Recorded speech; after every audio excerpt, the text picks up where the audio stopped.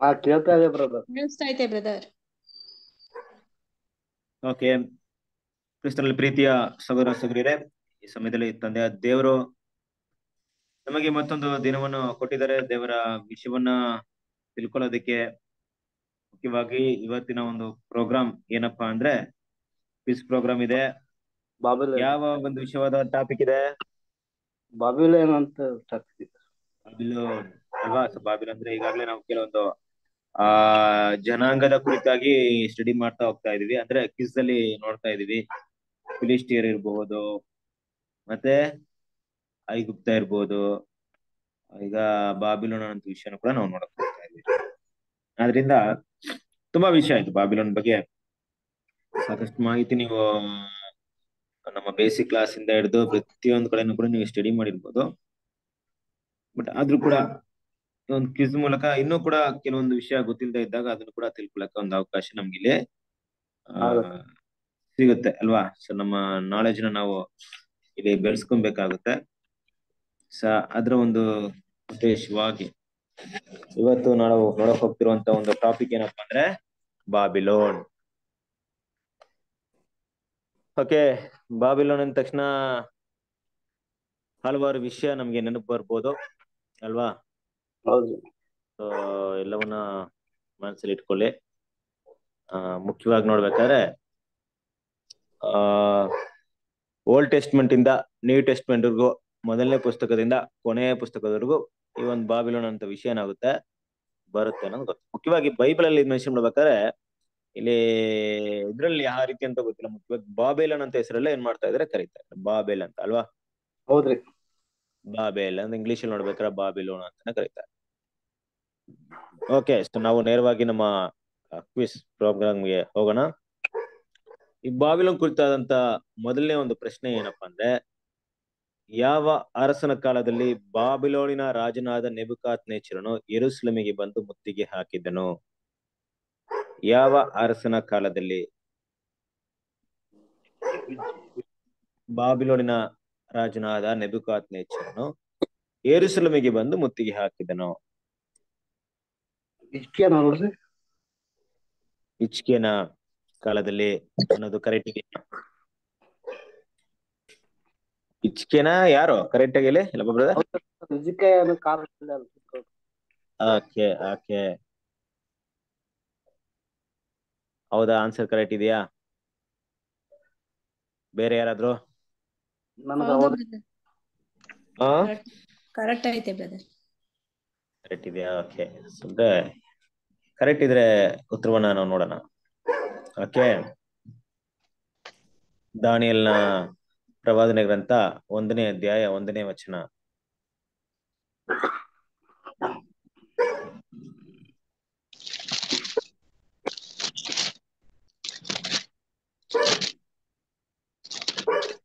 ದಾನಿಯೇಲನ ಪ್ರವಾದನೆ ಗ್ರಂಥ 1ನೇ ಅಧ್ಯಾಯ 1ನೇ ವಚನ. ದಾನಿಯೇಲನ ಅಲ್ಲಿಂದ ಬ್ರದರ್ ಇಬ್ರಿಯರ ಯಾಜಕರು ರಾಜನ ಆಹಾರವನ್ನು ತ್ಯಜಿಸಿದ್ದು. 1ನೇ ಅಧ್ಯಾಯ 1ನೇ ವಾಕ್ಯ ಮಾತ್ರ ಓದಿ. ಅದೇ ಓದ್ತಾ ಇರೋದು. ಯೆಹೂದದ ಅರಸನಾದ ಯೋಯಾಕೀಮನ ಆಳ್ವಿಕೆಯ 3ನೇ ವರ್ಷದಲ್ಲಿ ಬಾಬೇಲಿನ ರಾಜನಾದ ನೆಬೂಕದ್ನೆಚ್ಚರನು ಯೆರೂಸಲೇಮಿಗೆ ಬಂದು ಮುತ್ತಿಗೆ ಹಾಕಿದನು. ಓಕೆ, ಯಾವ ಅರಸನ ಕಾಲದಲ್ಲಿ? ಯೋಯಾಕೀಮನ. ಇವನಿಗೇನ ಬೇರೆ ಹೆಸರಿನ ಇದೆಯಾ? ಬೇರೆ ಹೆಸರು ಇದೆ. ಓಕೆ, ಸೊ ಮುಖ್ಯವಾಗಿ ಇಲ್ಲಿ ನೋಡ್ಬೇಕಾದ್ರೆ ಯೆಹೋಯಾಕೀಮನ ಕಾಲದಲ್ಲಿ.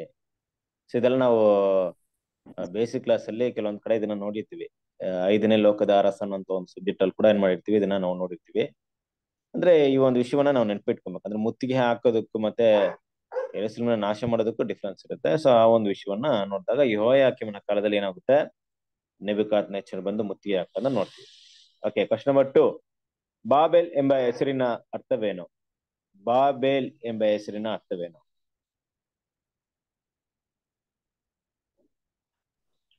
ಅದು ಗಲೀಬಿಲ್ಲ, ತಾರುಮಾರು.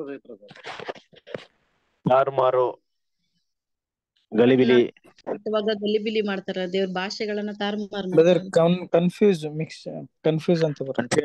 ಕನ್ಫ್ಯೂಸ್. Okay, good. ನಾನು ಮುಖ್ಯವಾಗಿ ಇನ್ಸಿಡೆಂಟ್ ನಡೆಯುವಂತ ಸ್ಥಳದಲ್ಲಿ ಈ ಒಂದು ಹೆಸರು ಬರೋದಕ್ಕೆ ಕಾರಣವಾದಂತ ಒಂದು ವಿಷಯ ನಿಮ್ಗೆ ಗೊತ್ತಿದೆ, ಎಲ್ಲ ಗೊತ್ತಿರುವಂತ ವಿಷಯ. ಎಲ್ಲಪ್ಪ ಅಂದ್ರೆ ಬಾಬೆಲ್ ಗೊಬ್ರ ಅಂದ್ರೆ ಸಿನಾ ದೇಶದಲ್ಲಿರುವಂತ ಒಂದು ಸಮಭೂಮಿಯಲ್ಲಿ ಅವರು ಒಂದು ದೊಡ್ಡ ಪಟ್ಟಣವನ್ನ ಕಟ್ಟಕ್ ಹೋಗ್ತಾರೆ. ಹೌದು. ಪಟ್ಟಣ ಅಂದ್ರೆ ಒಂದು ತಮಗೆ ಹೆಸರು ಉಂಟಾಗ್ಬೇಕಂತ ಒಂದು ಕಟ್ಟಡವನ್ನ ಕಟ್ತಾರೆ. ಅದೆಷ್ಟು ಎತ್ತರಕ್ಕೆ ಕಟ್ಟಿದ್ದಾರೆ ಅಂತ ನೋಡ್ಬೇಕಾದ್ರೆ ಆಕಾಶನ ಮುಟ್ಟುವಂತ ಒಂದ್ ಮಟ್ಟಿಗೆ ಏನ್ ಮಾಡ್ತಾರೆ, ಕಟ್ತಾರೆ ಅಂತ ಸತ್ಯವೇದ ವಾಕ್ಯ ಹೇಳ್ತಾ ಇದೆ. ಆಗ ದೇವ್ರ ಏನ್ ಮಾಡ್ತಾರೆ ಅಂದ್ರೆ ಅಲ್ಲಿ ಒಂದ್ ಕೆಲ್ಸವನ್ನ ಮಾಡ್ತಾರೆ. ಏನ್ ಮಾಡ್ತಾರೆ? ಅವ್ರ ಭಾಷೆನ ಬದಲಿ ಎಲ್ಲ ಕಟ್ಕೊಂಡ್ ಬಂದ್ಬಿಡ್ತಾರೆ ಅಲ್ಲಿ. ಇಡೀ ಜನಾಂಗದಲ್ಲಿ ಒಂದೇ ಒಂದು ಭಾಷೆ ಇತ್ತು. ಭಾಷೆ ಅಂದಾಗ ಅದು ಏನಪ್ಪಾ ಅಂದ್ರೆ ಕಮ್ಯುನಿಕೇಶನ್. ವ್ಯಕ್ತಿಗಳನ್ನ ನಾವು ಅವ್ರ ಹತ್ರ ಮಾತಾಡ್ಬೇಕಾದ್ರೆ, ಅವರ ವಿಷಯಗಳನ್ನ ಅರ್ಥ ಮಾಡ್ಕೊಬೇಕಾದ್ರೆ ಭಾಷೆ ಅನ್ನೋದು ಮುಖ್ಯ ಅಲ್ವಾ? ಹೌದ್ರಿ ಗುರು. ಭಾಷೆ ಇಲ್ದಿದ್ರೆ ಯಾವುದೇ ರೀತಿಯಾದಂತ ಒಂದು ಸಂಪರ್ಕ ವ್ಯಕ್ತಿಗಳ ನಡುವೆ ಆಗೋದಿಲ್ಲ. ಹಾಗೆ ಅದಕ್ಕೆ ತುಂಬಾ ಈಸಿ ಆಗಿದ್ದೇನಪ್ಪ ಅಂದ್ರೆ ಪ್ರಪಂಚದಲ್ಲೆಲ್ಲ ಒಂದೇ ಲ್ಯಾಂಗ್ವೇಜ್, ಒಂದೇ ಭಾಷೆ. ಒಂದೇ ಭಾಷೆ ಇರೋದ್ರಿಂದ ಅಲ್ಲಿ ಏನಾಗ್ತಾ ಇತ್ತು ಅಂತ ನೋಡಿದ್ರೆ ಎಲ್ರಿಗೂ ಯಾವ್ದು ಕಷ್ಟ ಅನ್ಸಲ್ಲ. ಯಾರೇನ್ ಹೇಳಿದ್ರು ಎಲ್ರು ಸುಲಭವಾಗಿ ಅರ್ಥ ಮಾಡ್ಕೊಳ್ತಾ ಇದ್ರು ಅಲ್ವಾ?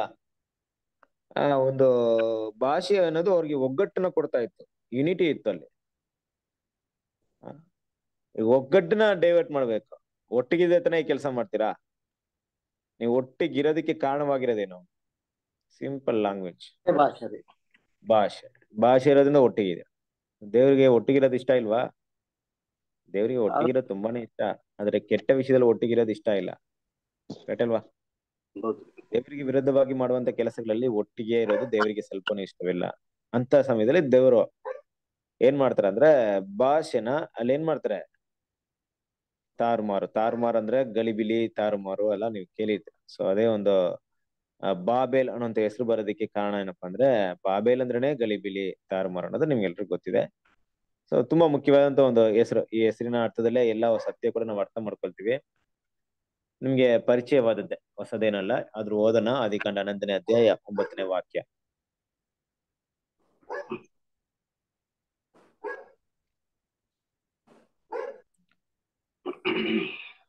ಹನ್ನೊಂದು ಒಂದಾ?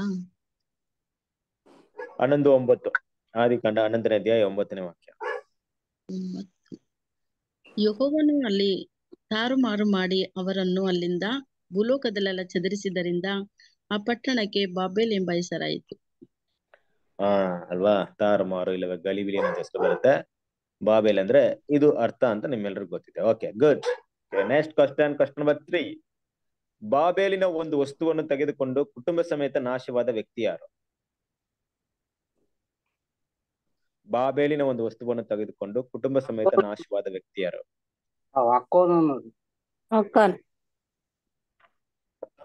ಏನ್ ತಗೊಂಡ್ರು?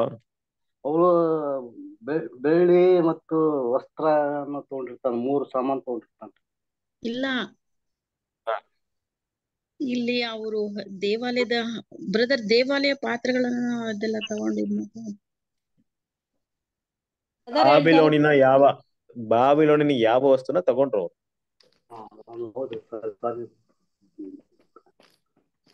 ತಗೊಂಡ ಆ ವಸ್ತುನ ಹೆಸರೇನು?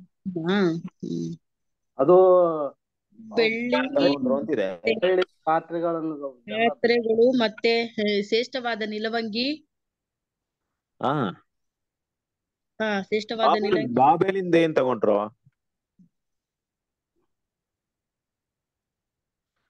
ಬಾಬೇಲ್ಗೆ ಸ್ವಂತವಾದಂತ ಏನ್ ತಗೊಂಡ್ರೆ ವಸ್ತು ಬಾಬೇಲ್ ಅಂತ ಇದೆ. ಈಗ ಏನಂತಾರೆ ಅದು, ಈಗ ನಮ್ಮ ಇದ್ರಲ್ಲಿ ಮೈಸೂರ್ ಪಾಕ್ ಅಂತಾರಲ್ವಾ, ಮೈಸೂರ್ ಪಾಕ್ ಅಂತ ತಕ್ಷಣ ಮೈಸೂರಲ್ಲೇ ಮಾಡಿದಂತಲ್ಲ, ಬಟ್ ಅದಕ್ಕೊಂದು ಹೆಸರಿತ್ತು. ಅಲ್ಲಿಂದ ತರಿಸಿದೇನೋ ಗೊತ್ತಿಲ್ಲ, ಒಟ್ಟಲ್ಲಿ ಆ ಹೆಸರಿತ್ತು ಅದಕ್ಕೆ. ಯಾವ ವಸ್ತು?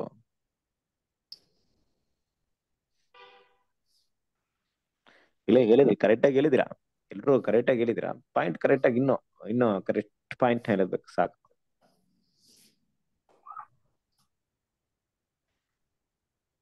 ಎಸ್ ಸರಿ, ಈಗ ಉತ್ತರ ಏನ್ ಹೇಳಿದ್ರಿ ರಿಪೀಟ್ ಮಾಡಿ. ಏನೆಲ್ಲ ಉತ್ತರ ಹೇಳಿದ್ರಿ? ಅಂದ್ರೆ ಬಾಬೆಲಿಂದ ಬೆಳ್ಳಿ ಮತ್ತೆ ಇದು ಶ್ರೇಷ್ಠವಾದ ನಿಲುವಂಗಿ ಮತ್ತೆ ಚಿನ್ನನು ಸಹ ಅವ್ರು ಎತ್ಕೊ ಬಂದಿರ್ತಾರೆ. ಒಂದು ಚಿನ್ನ ಬಂಗಾರ ಎಲ್ಲ ತಗೊಂಡ್ರು, ಅದ್ ಬಿಡ್ರಿ. ಬಾಬೆಲ್ ಹೆಸರಲ್ಲೇ ಒಂದು ವಸ್ತು ಇತ್ತ, ವಸ್ತು ಯಾವ್ದು?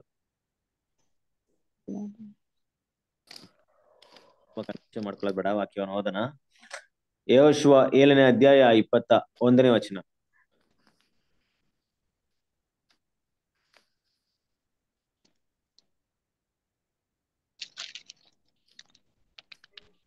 ಹೌದ್ರಿ, ಆಕಾನನ ಮಾಡಿದ್ರಿ, ಕರೆಕ್ಟ್.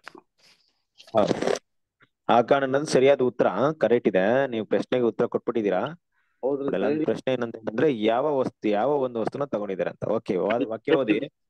3 ವರ್ಷ ಯೆಹೋಶುವ 7ನೇ ಅಧ್ಯಾಯ 21ನೇ ವಾಕ್ಯ.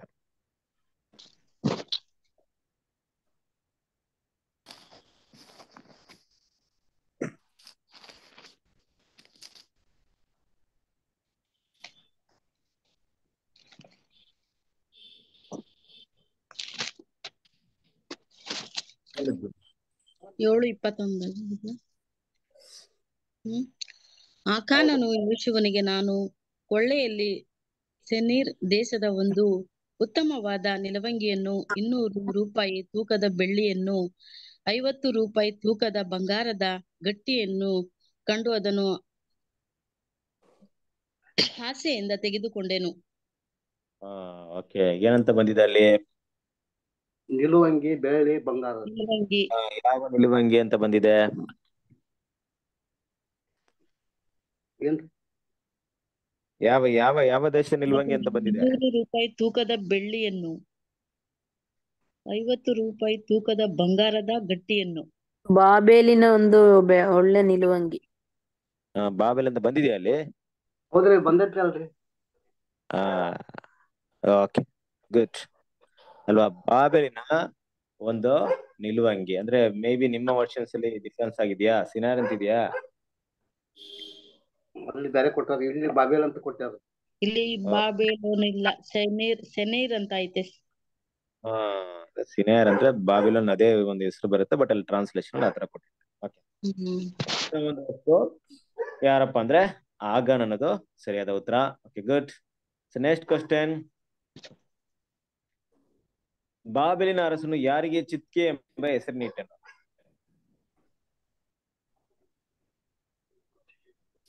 ಬಾಬೆಲಿನ ಅರಸನು ಯಾರಿಗೆ ಚಿತ್ಕಿಯ ಎಂಬ ಹೆಸರಿನಿಟ್ಟನು? ರಾಜ್ಯ ಇಟ್ಟಿರ್ತಾರ, ರಾಜ್ಯ ಇರ್ತಾರ್ರಿ. ಯಾವ ರಾಜ? ಅವನಿಗೆ ಯಾವ ರಾಜನಿಗೆ ಹೆಸರಿರ್ತಾರೆ? ಒಂದು ರಾಜ್ಯ ಹೆಸರಿರ್ತಾನ. ಎಸ್, ರಾಜನೇ. ಯಾವ ರಾಜ ಅದು? ಯಾವ ಅರಸ? ನೆನಪು ಬರೋದು, ರಾಜ್ಯನೇ ಇರ್ತಾನ, ಒಂದ್ ಬೇರೆ ಹೆಸರು ಚಿತ್ಕಿ ಅಂತ.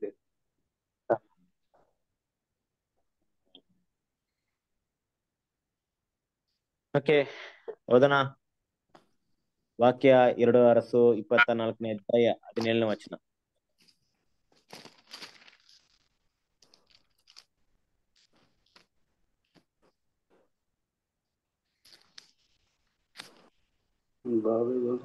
ಅರಸು 24ನೇ ಅಧ್ಯಾಯ 17ನೇ ವಚನ.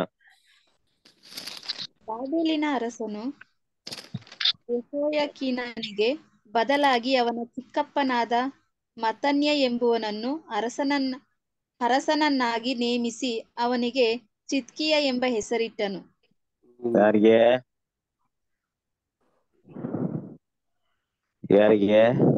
ನನಗೆ ಮಗನಾದ. ಚಿತ್ಕಿಯ ಅಂದ್ರೆ ಮತ್ತನ್ಯನಿಗೆ ಇಡುವಂತ ಹೆಸರು ಅಲ್ವಾ? ಮತ್ತನ್ಯ ಅನ್ನೋದು ಕೊನೆಯ ಅರಸನಾಗಿರ್ತಾನೆ, ಸೊ ಅವನಿಗೆ ಇಡುವಂತ ಹೆಸರು ಇಲ್ಲಿ ಚಿತ್ಕಿಯ ಅಂತ ನೋಡ್ತೀವಿ. ಯಾರು ಇರ್ತಾರೆ ಅಂದ್ರೆ ನೆಬೂಕದ್ನೆಚ್ಚರ ರಾಜನ ಏನ್ ಮಾಡ್ತಾರೆ, ಹೆಸರನ್ನ ಇರ್ತಾರೆ.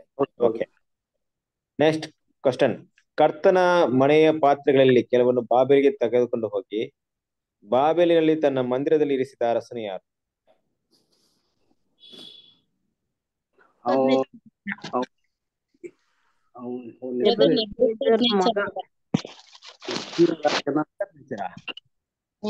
ಅವ್ರ ಮಗನೇ, ನೆಬೂಕದ್ನೆಚ್ಚರ್ ಮಗನೇ ಮಾಡೋದಂಗೆ. ಏನ್ ಮಾಡ್ತಾರೆ ಆಮೇಲೆ ಪಾತ್ರೆ ನೆಬೂಕದ್ನೆಚ್ಚರ್ ಅವ್ರ ಮಗ ಏನ್ ಮಾಡ್ತಾರೆ? ಅಂದ್ರೆ ಅದು ಪಾತ್ರೆ ಎಲ್ಲಾದ್ರೂ ಇಡಿಸಿರೋದು ಅಲ್ಲ ನಾನ್ ಬೇರೆ. ಕೇಳ್ತಿರೋದು ಕರ್ತನ ಪಾತ್ರೆಗಳಲ್ಲಿ ಕೆಲವೊಂದು ಅಂದ್ರೆ ದೇವರ ಆಲಯದಲ್ಲಿ ಇದ್ದಂತ ಪಾತ್ರೆ ತಗೊಂಡು ಹೋಗಿ ಬಾಬೆಲಲ್ಲಿ ಇರುವಂತಹ ಮಂದಿರದಲ್ಲಿ ದೇವಾಲಯದಲ್ಲಿ ಇಡುವಂತ ಅರಸ ಯಾರು ಅಂತ. ಅದು ಈ ರಾಜ್ಯನ ಇಡಿಸ್ತಾನೆ. ಅವರು ರಾಜನೇ ಅವರು ನೆಬೂಕದ್ನೆಚ್ಚರ್ ಮಗ. ಅಲ್ಲ ಬುದ್ಧ ರಾಜ್ಯನ ಇಡಿಸ್ತಾನೆ. ನೆಬೂಕದ್ನೆಚ್ಚರ್ ತಗೊಂಡೋಗಿ ಇಡ್ತಾರೆ ಅಲ್ಲಿಗೆ. ಪಾತ್ರೆ ಇಡೋದು ಕರೆಕ್ಟ್, ನೆಬೂಕದ್ನೆಚ್ಚರೇ. ಹೌದಾ? ನೆಬೂಕದ್ನೆಚ್ಚರನ? ನೆಬೂಕದ್ನೆಚ್ಚರ್ ಅವ್ರ ಮಗ ಇಡಲ್ವಾ?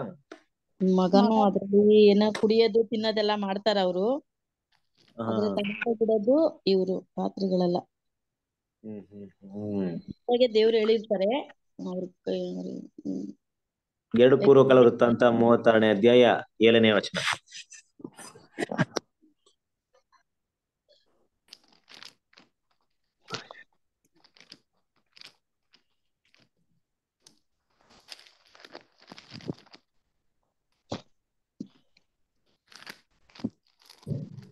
ಮೂವತ್ತ 36:7. ಬ್ರದರ್, ಇದ್ರಲ್ಲಿ ನೆಬೂಕದ್ನೆಚ್ಚರ್ ತಾನೇ ಎಲ್ಲಾ ವಸ್ತು ತಗೊಂಡೋಗೋದು ಬ್ರದರ್. ಅದ್ರ ಜೊತೆಲಿ ಯೆಹೋಯಾಕೀಮನನ್ನು ಕೂಡ ಕರ್ಕೊಂಡ್ ಹೋಗ್ತಾರಲ್ವ ಬ್ರದರ್? ವಾಕ್ಯವಾದಿ ಏನ್ ಮಾಡ್ತಾ ಇದ್ದಾರೆ ನೋಡೋಣ. 2 ಪೂರ್ವಕಾಲ ವೃತ್ತಾಂತ 36:7. ಅದೇ ಹಲವು ಸಾಮಾನುಗಳನ್ನು ಬಾಬೇಲಿಗೆ ತೆಗೆದುಕೊಂಡು ಹೋಗಿ ತನ್ನ ದೇವಾಲಯದಲ್ಲಿ ಯಾರು ಯಾರಿರ್ತಾರೆ? ಯೆಹೋವನ ಚರಿತ್ರೆಯು ಅವನು ನಡೆಸಿದ ಅಸಹ್ಯ ಕೃತ್ಯಗಳನ್ನು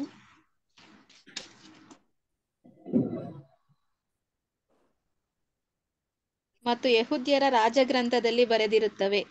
ಅವನಿಗೆ ಬದಲಾಗಿ ಅವನ ಮಗನಾದ ಯೆಹೋಯಾಕೀನನು ಅರಸನಾದನು.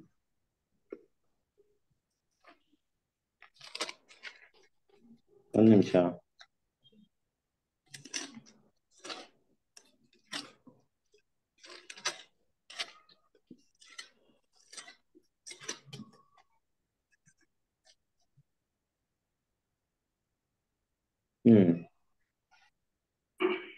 ಅದೇ 6ನೇ ವಾಕ್ಯದಲ್ಲಿ ಬರುತ್ತಲ್ಲ, ಬಾಬೆಲಿನ ಅರಸನಾದ ನೆಬೂಕದ್ನೆಚ್ಚರನು ಅವನ ಮೇಲೆ ಯುದ್ಧಕ್ಕೆ ಬಂದು ಬಾಬೆಲಿಗೆ ಒಯ್ಯುವುದಕ್ಕೋಸ್ಕರ ಅವನಿಗೆ ಬೇಡಿ ಹಾಕಿ ಯೆಹೋವನ ಆಲಯದ ಹಲವು ಸಾಮಾನು ಬಾಬೆಲಿಗೆ ತೆಗೆದುಕೊಂಡು ಹೋಗಿ ತನ್ನ ದೇವಾಲಯದಲ್ಲಿ ಇಟ್ಟನು. ಯಾರೋ? ನೆಬೂಕದ್ನೆಚ್ಚರನು ಅಲ್ವಾ?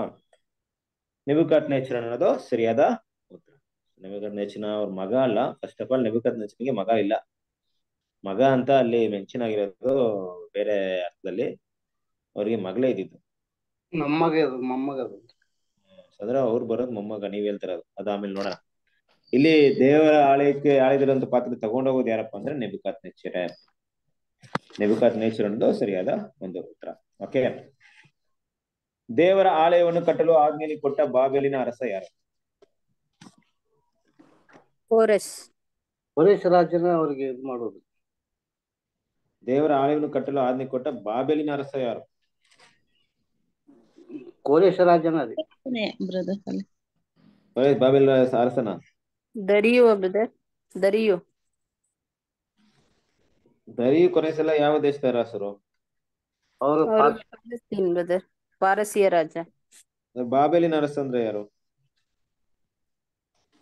Kores brother. ಕೋರೆಸನ? ಕೋರೆಸ್ ಅಂತೀರಿ? ಕೋರೆಸ್ ಬಾಬಿಲೋನ ಅರಸನ? ಅಲ್ಲ ರೀ, ಅವನು ಪಾರ್ಸಿಯ ರಾಜ್ಯ ರೀ. ಯೆರೂಸಲೇಮ್ ಕಟ್ಲಿಕ್ಕೆ ಕೊರಿಷಿಯ ರಾಜ್ಯನ ಕೊಡೋದು. ಕರೆಕ್ಟ್. ನಾನ್ ಕೇಳ್ತಿರೋದು ಬಾಬಿಲೋನಿನ ಅಂದ್ರೆ ಬಾಬೆಲಿನ ಅರಸನ ಯಾರು? ದೇವರ ಆಲಯವನ್ನು ಕಟ್ಟಲು ಆಜ್ಞೆ ಕೊಟ್ಟಂತ ಅರಸ. ನೆಬೂಕದ್ನೆಚ್ಚರ ಆಜ್ಞೆ ಕೊಡ್ತಾರ ದೇವಾಲಯ ಕಟ್ಟಕ್ಕೆ? Okay, confusion ಆಗ್ಬಿಡಿ. ಕರೆಕ್ಟ್ ಉತ್ತರನ ಹೇಳಿದ್ರಾ, ಬಟ್ ವಾಕ್ಯವನ್ನು ಓದಿದ್ರೆ ಕರೆಕ್ಟ್ ಆಗುತ್ತೆ. ಓದಿ. ಎಜ್ರ 5ನೇ ಅಧ್ಯಾಯ 13ನೇ ವಾಕ್ಯ.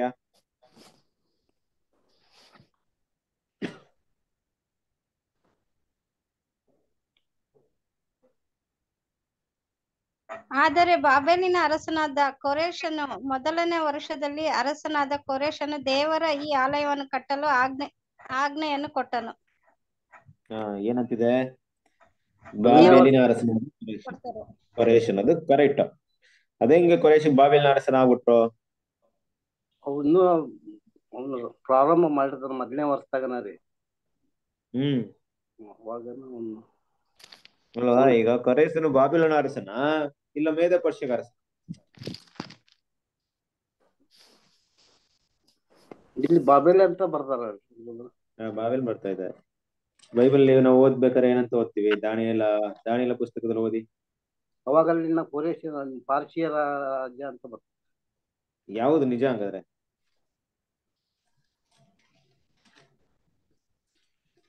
ಯಾವುದು ಸರಿ? ವಾಕ್ಯವನ್ನು ಓದಿ. ದಾನಿಯೇಲ 5ನೇ ಅಧ್ಯಾಯ.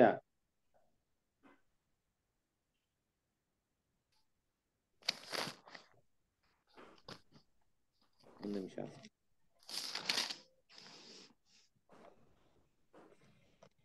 ಕೋರೇಶ ರಾಜ್ಯ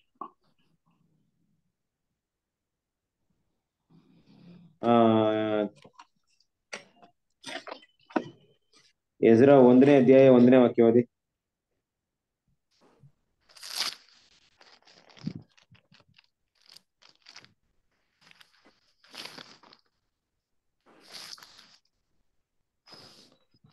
ಎಜ್ರ 1ನೇ ಅಧ್ಯಾಯ 1ನೇ ವಾಕ್ಯ.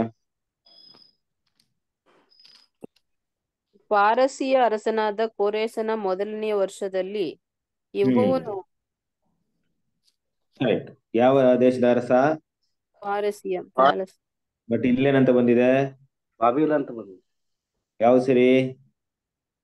ಅಂದ್ರೆ ಅವ್ರು ಇನ್ನು ಅದೇ ವರ್ಷದಾಗ ಪೂರ ಹೋಗಿರಂಗಲ್ರಿ ಅದು ರಾಜ್ಯ. ಅವಾಗ ಅವಾಗ ಆಗುತ್ತೆ.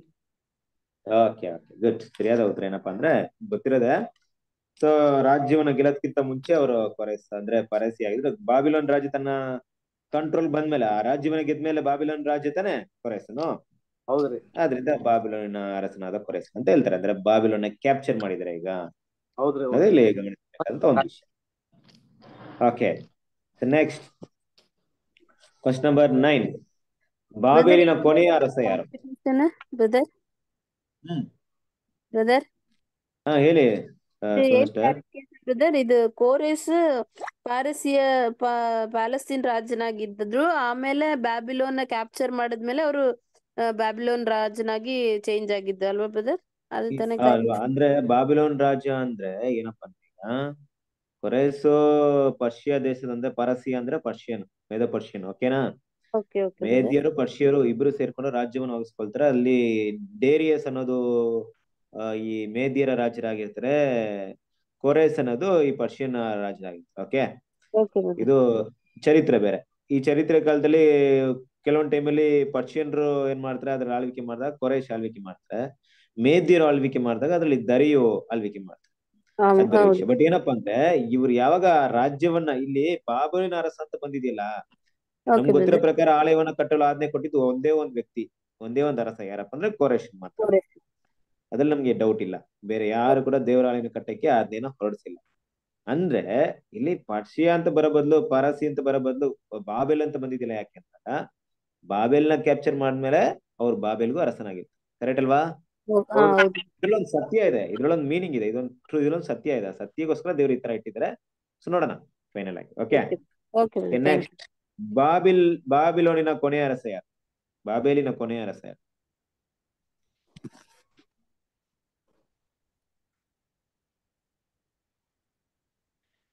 ಬಾಬೇಲಿನ ಕೊನೆಯ ಅರಸ ಯಾರು?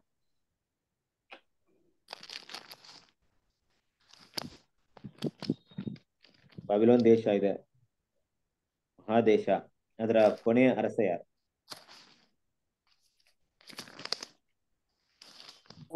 ಅವನ ಮೊಮ್ಮಗನ ರೀ. ಅವನ ಮೊಮ್ಮಗ, ಅವನ ಹೆಸರು ಗೊತ್ತಿಲ್ಲ. ಏನು ಮೊಮ್ಮಗನ ಹೆಸರು? ಮೊಮ್ಮಗನ ರೀ. ಅವನ್ ಲಾಸ್ಟಿಗೆ ಅವನಿಗೆ ರಾತ್ರಿ ಅವತ್ ಎಂಡ್ ಆಗತ್ರಿ ಅವ್ರ ರಾಜ್ಯ. ಏನು ಮೊಮ್ಮಗನ ಹೆಸರು?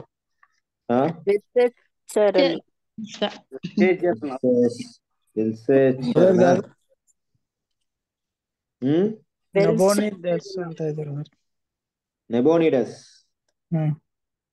ನೆಬೋನಿಡಸ್ ಅವರ ಮೊಮ್ಮ, ಅವರ ಅಳಿಯ.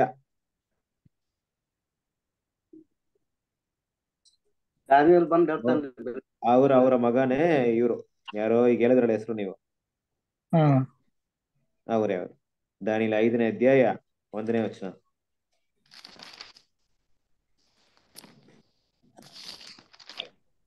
ರಾಜನಾದ ಬೆಲ್ಶಚ್ಚರನ ತನ್ನ ರಾಜ್ಯದ ಮುಖಂಡರಲ್ಲಿ 1000 ಮಂದಿಗೆ ಔತಣವನ್ನು ಮಾಡಿಸಿ ಆ 1000 ಜನರ ಕಣ್ಣೆದುರಿಗೆ ತಾನು ದ್ರಾಕ್ಷಾರಸವನ್ನು ಕುಡಿದನು. ಯಾರು? ಬೆಲ್ಶಚ್ಚರನು ಅಲ್ವಾ? ಬೆಲಿಯಾಚರಣ ಅಂತ ಒಂದ್ ಕಡೆ ಕೊಟ್ಟಿದ್ದಾರೆ. ಬೆಲ್ಶಾಚರಣ ಸರಿಯಾದ ಒಂದು ಉತ್ತರ. ಓಕೆ, ಬೆಲ್ಶಾಚರನು ಕೊನೆಯ ಅರಸ. ಹೇಗೆ? ಇದಾದ್ಮೇಲೆ ಯಾರು ಆಳ್ವಿಕೆ ಮಾಡಿಲ್ವಾ? ಅವ್ರು ರಾತ್ರಿ ಒಂದು ದೇವರ ಎಂಡ ಮಾಡ್ಬಿಡ್ತಾರೆ. ಅಲ್ವಾ? ಅವತ್ ರಾತ್ರಿನ ಅವರ ರಾಜ್ಯ ಅಂತ್ಯವಾಗುತ್ತೆ. ಸೊ ಅವಾಗ್ಲೇನಾಗುತ್ತೆ, ಕೊರೇಸನು ಅಂದ್ರೆ ಯಾರು ಕೊರೇಸನ್ ಅಂತೀನಿ, ಇವ್ರಿದಾರಲ್ವಾ? ಸೊ ವಾಕ್ಯ ಓದಿ ನೀವು 5ನೇ ಅಧ್ಯಾಯ 30-31ನೇ ವಾಕ್ಯ ಓದಿ.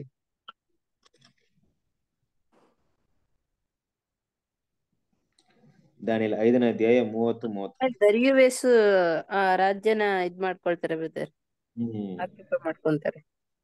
ಹೌದು. ಇಲ್ಲಿ ದರ್ಯುವೇಶ ಅನ್ನೋದು ಹೇಗೆ? ಕೊರೇಸ್ತನ ಬರ್ಬೇಕಾಯ್ತು. ಅವ್ರಿಬ್ರು ಕೂಡ ಇರ್ತಾರೆ. ಗುಡ್. ಅಂದ್ರೆ ಈ ಕೊರೇಸನ ಕೈಯಲ್ಲಿ ಮಿಲಿಟರಿ ಪವರ್ ಎಲ್ಲ ಅವ್ರ ಕೈಲಿರುತ್ತೆ, ಆಳ್ವಿಕೆನ ದರಿಯ ತಗೊಳ್ತಾರೆ, ಇಬ್ರು ಕೂಡಿನ ಇರ್ತಾರೆ. ಅದಕ್ಕೆ ಇದನ್ನ ಈ ಮೇಧ ಪರ್ಷಿಯನ ಯಾವ ಪ್ರಾಣಿಗೆ ಹೋಲಿಕೆಯಾಗಿ ಮಾತಾಡ್ತಾರೆ ಬೈಬಲಲ್ಲಿ? ಕರಡಿಗ್ರಿ. ಕರಡಿಗೆ ಏನಿರುತ್ತೆ, ಒಂದು ಭುಜ ಮೇಲೆ ಇರುತ್ತೆ, ಒಂದು ಭುಜ ಕೆಳಗಡೆ ಇರುತ್ತಲ್ವಾ? ಒಬ್ರು ಆಳ್ವಿಕೆ ತಗೊಂಡಿರ್ತಾರೆ, ಒಬ್ರು ಇದನ್ನ ನೋಡ್ಕೊಳ್ತಾ ಇರ್ತಾರೆ. ಸೊ ಅದರಿಂದ ಇಬ್ರು ಸೇರ್ಕೊಂಡ್ ಮಾಡೋದಕ್ಕೆ ಮೇದ್ಯ ಪರ್ಷಿಯ ಅಂತ ಹೇಳುತ್ತೆ. ಓಕೆ, ಸೊ ಅದು ಪ್ರಕಾರವಾಗಿ ಏನಾಗುತ್ತಂದ್ರೆ ಕೊನೆಯ ರಾಜ ಬೆಲ್ಶಚ್ಚರನು ಅನ್ನೋದು ಬಾಬೆಲಿನ ಕೊನೆಯ ರಾಜ. ಗುಡ್. ನೆಕ್ಸ್ಟ್, ದೇವರು ಇಸ್ರೇಲ್ ಜನನು ಎಷ್ಟು ವರ್ಷ ಬಾಬೆಲಿಗೆ ಒಪ್ಪಿಸಿದರು? 70 ವರ್ಷ. 70 ವರ್ಷ. ಎಲ್ರಿಗೂ ಗೊತ್ತಿರೋ ವಿಷಯ ಅಲ್ವಾ? 70 ವರ್ಷ ಅಲ್ವಾ? 70 ವರ್ಷ ಆದ್ಮೇಲೆ ಏನಾಯ್ತು? 70 ವರ್ಷ ತೀರಿದ ಮೇಲೆ ಅವ್ರಿಗೆ ಮತ್ತೆ ತಿರುಗಿ ಹೋಗ್ಲಿಕ್ಕೆ ಕಟ್ಲಿಕ್ಕೆ ಇದಾಯ್ತು. ಯಾವಾಗ ಮುಗಿಯುತ್ತೆ 70 ವರ್ಷ ಅವ್ರದ್ದು? ಅವ್ರು ಕಾಲ 70 ವರ್ಷ ಮುಗಿದ ತಕ್ಷಣ ಅವ್ರಿಗೆ ಪರ್ಷಿಯ ರಾಜ್ಯದಿಂದ ದೈವೋಕ್ತಿ ಉಂಟಾಕತ್ರಿ. ಹೋಗಿ ಅವ್ರು ಯೆರೂಸಲೇಮ್ ಕಟ್ಬೋದು, ನೀವ್ ಯಾರ್ಯಾರು ಇದ್ರಿಂದ ಹೋಗ್ಬೋದು ಅಂತ ಹೇಳಿ ಅದು ಯಹೂದ್ಯರಿಗೆ ಅನುಮತಿ ಕೊಡ್ತಾರೆ. ಸರಿ, 70 ವರ್ಷ ಪ್ರವಾದಿನ ನೋಡಿದಂತ ಪ್ರವಾದಿ ಯಾರು?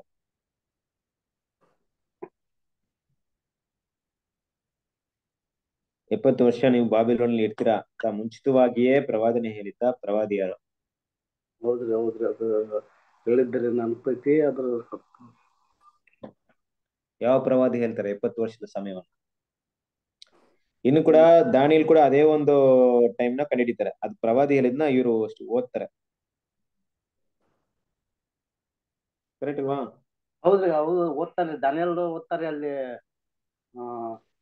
ಯೆರೆಮೀಯ ಪೂರ್ವಂತ ಕಾಲಾಂತರ 8ನೇ ಅಧ್ಯಾಯದಾಗ ನಾನು ಓದಿದ್ದೇನೆ. ಯೆರೆಮೀಯನಾ? ಕರೆಕ್ಟಾ? ಗುಡ್. ವಾಕ್ಯವನ್ನು ಓದಿ.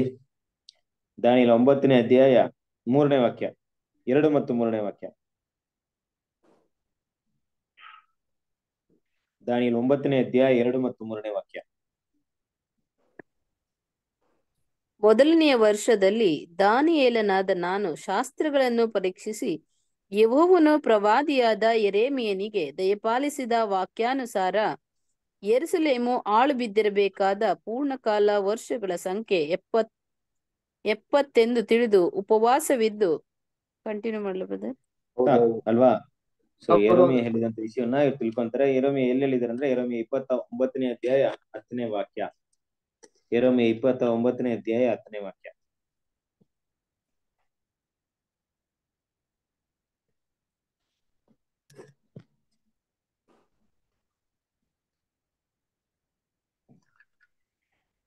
ಯೆಹೋವನು ಇಂತೆನ್ನುತ್ತಾನೆ, ಬಾಬೆಲ್ ರಾಜ್ಯವು 70 ವರ್ಷ ಪ್ರಬಲಿಸಿದ ಮೇಲೆ ನಾನು ನಿಮ್ಮನ್ನು ಕಟಾಕ್ಷಿಸಿ ಈ ಸ್ಥಳಕ್ಕೆ ತಿರುಗಿ ಬರಮಾಡುವೆನೆಂಬ ನನ್ನ ಶುಭವಾಕ್ಯವನ್ನು ನಿಮಗಾಗಿ ನೆರವೇರಿಸುವೆನು. ಓಕೆ, ಗುಡ್ ಅಲ್ವಾ? 70 ವರ್ಷ ಇಸ್ರೇಲ್ ಜನರು ಏನಾಗ್ತಾರೆ ಅಂದ್ರೆ ಬಾಬಿಲೋನಲ್ಲಿ ಸಂಪೂರ್ಣವಾಗಿ ಸೆರೆಯಾಗಿದ್ರು ಅಂತ ನಾವು ನೋಡ್ತೀವಿ. ಓಕೆ, ಈ 70 ವರ್ಷ ನಂತರ ಏನಕ್ಕೆ ಪರ್ಟಿಕ್ಯುಲರ್ ಆಗಿ ದೇವರು 70 ವರ್ಷನ ಕೊಟ್ಟಿದ್ರು ಬಾಬಿಲೋನ್ ಸೆರೆ ಇರುವಂತ ಕಾಲ? ಅವ್ರಿಗೆ ಭೂಮಿ ಹಾಳ್ಬೇಡಿ ಅಂತ ಕೊಟ್ಟಿರ್ತಾರೆ. ಯಾವ ಯಾವ ವಿಷಯಕ್ಕೆ ಅನುಗುಣವಾಗಿ? ಅದು ಅದು ಏನಂತಾರೆ, ಇದು ಜುಬ್ಲಿ.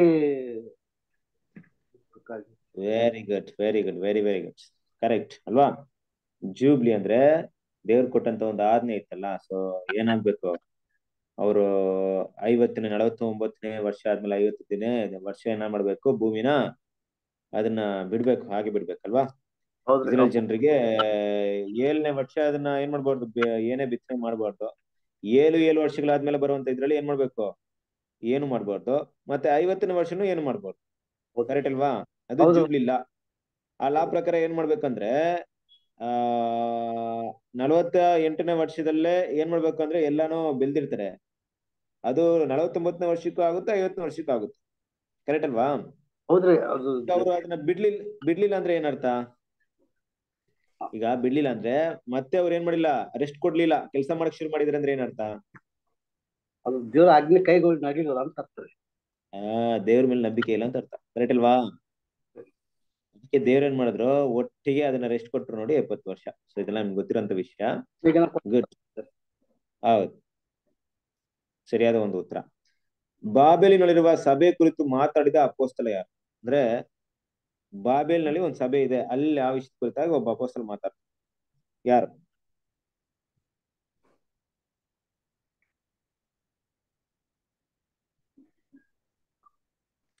ಸಭೆ ಬಾಬೆಲ್ನಲ್ಲಿ ಇದೆಯಾ? ಐತ್ರಿ. ಬಾಬೆಲ್ ಅಂದ ತಕ್ಷಣ ಏನ್ ಹೆಸರು ಬರುತ್ತೆ? ತಾರುಮಾರು, ಗಲಿಬಿಲಿ ಅಂತ ಎಲ್ಲಾ ವಿಷಯ ಬರುತ್ತೆ. ಬಟ್ ಇಲ್ಲಿ ಆಂಟಿ ಟೈಪ್ ಯಾರು? ಅಪೋಸ್ತಲ ಪಾಲ್ ಮಾತಾಡಿರ್ತಾರಾ? ಬೇರೆ ಯಾರಾದ್ರು ಮಾತಾಡುವಾಗ ಯಾರು? ಪ್ರಕಟಣೆ ಯೋವನ್ ಮಾತಾಡಿದಾರಾ? ಪ್ರಕಟಣೆಯಲ್ಲಿ ಮಾತಾಡಿದಾರಾ? ಓಕೆ. ಸೊ ಇದು ಸಿಂಬಾಲಿಕ್ ಲ್ಯಾಂಗ್ವೇಜ್ ಅಲ್ಲ, ಡೈರೆಕ್ಟ್ ಲ್ಯಾಂಗ್ವೇಜ್. ಡೈರೆಕ್ಟ್ ಅಂದ್ರೆ ನೇರವಾಗಿ ಮಾತಾಡ್ತಾರೆ. ಬಾಬೆಲ್ ಸಭೆ ಇದೆ, ಅವ್ರಿಗೋಸ್ಕರ ಪ್ರಾರ್ಥನೆ ಮಾಡ್ಕೊಳ್ಳಿ, ಅವರು ನಿಮ್ ಬಗ್ಗೆ ವಿಚಾರಿಸ್ತಾ ಇದಾರೆ ಅನ್ನೋಂತ ಒಂದು ಇದ್ರಲ್ಲಿ ಬರ್ದಿರೋಂತ ಒಂದು ವಿಷಯ. ಯಾರು? ಹೌದ್ರಿ, ಹಿಂಗ ಇದ್ದಾರೆ, ಪ್ರಾರ್ಥನೆ ಮಾಡ್ರಿ ಅಂತೇಳಿ ಬಾಬಿಲೇನ ಅಂತ. ಅದು ಯಾರು? ಓಕೆ. ಸೊ ವಾಕ್ಯವನ್ನು ಓದನ. 1 ಪೇತ್ರ 5ನೇ ಅಧ್ಯಾಯ 13ನೇ ವಚನ.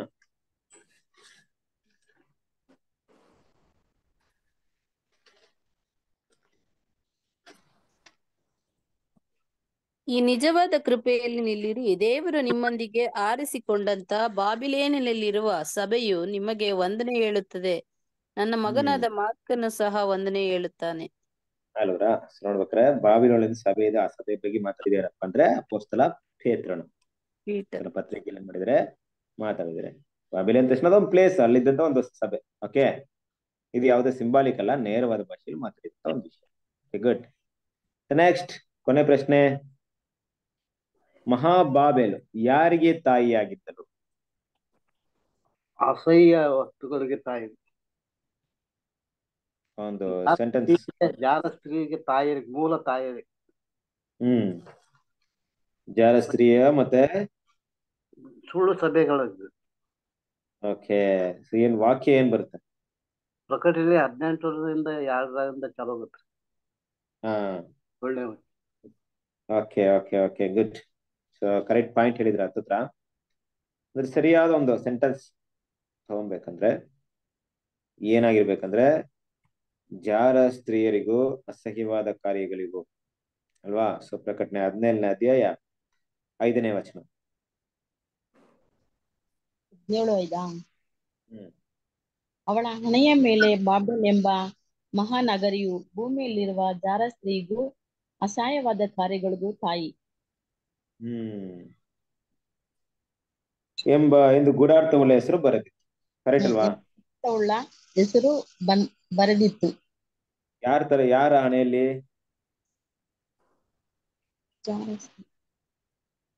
ಯಾರ ಹಣೆಯಲ್ಲಿ ಇದರಲ್ವಾ? ಸ್ತ್ರೀ ಇದರಲ್ವಾ? ಯಾವ ಸ್ತ್ರೀ ಬಗ್ಗೆ ಏಳು ಪಾತ್ರೆಗಳು ಹಿಡಿದಿದ್ದ 7 ಮಂದಿ ದೇವತರು ಅಂದ್ರೆ ಇದು ಆ ಜಾರ ಸ್ತ್ರೀ, ಮಹಾಜಾರ ಸ್ತ್ರೀ ಬಗ್ಗೆ ಮಾತಾಡ್ತಾ ಇದ್ರಲ್ವಾ? ಮಹಾಜಾರ ಸ್ತ್ರೀ ಯಾರನ್ನ ಹೋಲಿಕೆ ಆಗಿದೆ ಇಲ್ಲಿ? ನೀರಿನ ಮೇಲೆ ವಾಸ ಮಾಡುವಂತ ಜಾರಸ್ತ್ರೀ. ಅಂದ್ರೆ ಮಹಾ ಜಾರಸ್ತ್ರೀ ಯಾರು? ಅದೇ ಬಾಬಿಲೋನ್ ಸಭೆನಲ್ಲಿ. ಮಹಾ ಬಾಬಿಲೋನ್ ಸಭೆ. ಅಂದ್ರೆ ತಪ್ಪಾದ ಬೋಧನೆಗಳನ್ನ ಹೇಳ್ತಿರುವಂತ ಯಾರೋ ಸಭೆ ಅಲ್ವಾ? ಇಲ್ಲಿ ನಾವು ಏನ್ ಅರ್ಥ ಮಾಡ್ಕೊಬೇಕಂದ್ರೆ ಈ ಬಾಬೇಲ್ ಅಂತ ಇಷ್ಟೆಲ್ಲ ನಾವು ಓದಿದ್ರು ಕೂಡ ನಮಗೆ ಇರೋದು ಒಂದೇ ಒಂದು ಮುಖ್ಯವಾದ ಲೆಸನ್ ಏನಪ್ಪಾ ಅಂದ್ರೆ ಬಾಬಿಲೋನ್, ಮಹಾಬಾಬಿಲೋನ್ ಅಂತ ನಮ್ಗೆ ಈ ಕಾಲದಲ್ಲಿ ನಮ್ಗಿರೋದೇನಪ್ಪಾ ಅಂದ್ರೆ ಹೆಸರು ಕ್ರೈಸ್ತರು. ಕರೆಕ್ಟ್ ಅಲ್ವಾ? ಹೌದ್ರಿ. ಸುಳ್ಳು ಸಭೆ ಅಂದ್ರೆ ಸುಳ್ಳು ಅನ್ನೋಂಥ ವಿಷಯ ಯಾವ್ದ್ರ ಮೇಲೆ ಡಿಪೆಂಡ್ ಆಗಿದೆ ಅಂದ್ರೆ ಅವರು ನಂಬ್ಕೊಂಡಿರುವಂತ ನಂಬಿಕೆ ಮೇಲೆ ಡಿಪೆಂಡ್ ಆಗಿದೆ, ಅವ್ರಿಲ್ಲಂತ ಬೋಧನೆ ಮೇಲೆ ಡಿಪೆಂಡ್ ಆಗಿದೆ, ಅವರ ನಡವಳಿಕೆ ಮೇಲೆ ಡಿಪೆಂಡ್ ಆಗಿದೆ. ಇದೆಲ್ಲ ಕೂಡ ಸುಳ್ಳು ಸಭೆ ಆಗುತ್ತೆ. ಕರೆಕ್ಟ್ ಅಲ್ವಾ? ಸುಳ್ಳು ಸಭೆ ಅಂದ್ರೆ ಹೆಸರು ಕ್ರೈಸ್ತರು ಏನ್ ಮಾಡಿದಾರೆ? ಅವರಲ್ಲಿ ನಿಜವಾದ ಒಂದು ದೇವರ ಗುಣಗಳನ್ನ ಬೆಳೆಸಕ್ಕೆ ಅಲ್ಲಿ ಸಾಧ್ಯತೆ ಇದೆಯಾ? ಹೆಸರು ಕ್ರೈಸ್ತರಲ್ಲಿ ಆಗುತ್ತಾ? ಕ್ರಿಸ್ತನ ಸಾರೂಪ್ಯನಲ್ಲಿ ಬೆಳೆಸ್ಕೊಳಕ್ ಆಗುತ್ತಾ? ಇಲ್ಲ ರೀ, ಹೊರಗೆ ಬರ್ಬೇಕು. ಇಲ್ಲ ಅಲ್ವಾ? ಯಾಕಂದ್ರೆ ಅವ್ರಿಗೆ ಅಲ್ಲಿ ಗುರಿನೇ ಇಲ್ಲ. ಹೆಂಗೆ ಬೆಳೆಸ್ಬೇಕಂದ್ರೆ ಎಲ್ಲಿಗೆ ನಾವು ಯಾವ ಒಂದು ಕರೆಗೆ ಹೋಗ್ತಾ ಇದೀವಿ, ಕರೆನೇ ಗೊತ್ತಿಲ್ಲ ಫಸ್ಟ್ ಆಫ್ ಆಲ್. ಹೌದ್ರಿ, ನಾವು ಹೊರಗೆ ಬಂದಾಗ ಮಾತ್ರ ಅದು ಸಾಧ್ಯ ರೀ. ನಾವು ಕರೆಯಲ್ಪಟ್ಟವರು, ಆಯ್ದುಕೊಳ್ಳಲ್ಪಟ್ಟವರು, ನಂಬಿಕಸ್ಥರಾಗಿದ್ದೀವಿ ಅನ್ನಂತಾನೆ ವಿಷಯನೇ ಗೊತ್ತು ಅಲ್ವಾ? ನಾಮೋನಿನ 7 ಸ್ಟೆಪ್ ತಗೊಳ್ಬೇಕಂತ ವಿಷಯನೂ ಗೊತ್ತಿಲ್ಲ. ಆದ್ರೆ ಕ್ರಿಸ್ತನ ಸಾರೂಪ್ಯ ಬೆಳೆಸ್ಕೊಳಕ್, ಹೌದು, ಕ್ರಿಸ್ತನ ಸಾರೂಪ್ಯ ಬೆಳೆಸ್ಕೊಳಕ್ಕಾಗಲ್ಲ. ಯಾಕಂದ್ರೆ ಅಲ್ಲಿರುವಂತ ಬೋಧನೆ ಆಗಿದೆ, ಅಲ್ಲಿರುವಂತ ಸತ್ಯ ಉಪದೇಶ ಅನ್ನುವಂತ ವಿಷಯ ಏನಾಗಿದೆ, ಸುಳ್ಳಾಗಿದೆ.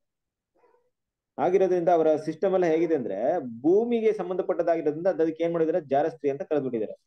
ಅಂದ್ರೆ ತನ್ನ ಕಮ್ಯುನಿಕೇಶನ್ ಕನೆಕ್ಷನ್ಸ್ ಎಲ್ಲ ಇಟ್ಟಿದ್ದಾರೆ, ಭೂಮಿಗೆ ಸಂಬಂಧಪಟ್ಟಂತ ವಿಷಯ ಇಲ್ಲಿ ಇಟ್ಕೊಂಡಿದ್ದಾರೆ ಸಭೆ. ಕರೆಕ್ಟ್ ಅಲ್ವಾ? ದೇವ್ರಿಗೂ ಅವ್ರಿಗೆ ಯಾವುದೇ ಸಂಬಂಧ ಇಲ್ಲ. ಭೂಮಿಯಲ್ಲಿ ಇರುವಂತ ಆಶೀರ್ವಾದ, ಭೂಮಿಯಲ್ಲಿರುವಂತ ಒಳ್ಳೆ ಹೆಸರು, ಒಳ್ಳೆ ಪದವಿ, ಈ ತರ ಭೂಮಿಗೆ ಸಂಬಂಧಪಟ್ಟಂತ ಒಂದು ಮನುಷ್ಯರ ಪ್ರಾಕೃತ ಮನುಷ್ಯ ಹೇಗಿರ್ತಾನ ಅಂತ ಒಂದು ವಿಷಯಗಳಿಗೆ ಅದನ್ನೇ ಆಶೀರ್ವಾದ ಅಂತ ತಿಳ್ಕೊಂಡಿರೋದ್ರಿಂದ ಅವರ ಜಾರಸ್ತ್ರೀ ಅಂತ ಕರೆದ್ಬಿಟ್ಟಿದ್ದಾರೆ. ಕರೆಕ್ಟ್ ಅಲ್ವಾ? ಇಲ್ಲೇನಪ್ಪ ಒಂದು ವಿಷಯ ಅಂದ್ರೆ ನೋಡಿ, ಅದನ್ನ ನಾನು ಹೇಳ್ತಾರೆ, ಈಗ ನಾವು ಬಾಬೇಲೋನ್ ಅಂತ ನ ಏನಕ್ಕೆ ಸ್ಟಡಿ ಮಾಡ್ತಿದ್ವಿ ಅಂದ್ರೆ ಅಲ್ಟಿಮೇಟ್ ಆಗಿ ನಮಗೆ ಬಾಬೇಲ್ ಅನ್ನೋದು ಏನಂತ ನಮ್ಗೆ ಬೇರೆ ಅರ್ಥ. ಬಿಗಿನಿಂಗ್ ಅಲ್ಲಿ ಅದು ತಾರುಮಾರು ಅಲ್ವಾ? ಅರ್ಥನೇ ತಾರುಮಾರು ಅಂದಾಗ ಸಭೆನೇ ಹೆಂಗಿದೆ, ತಾರುಮಾರಾಗಿದೆ.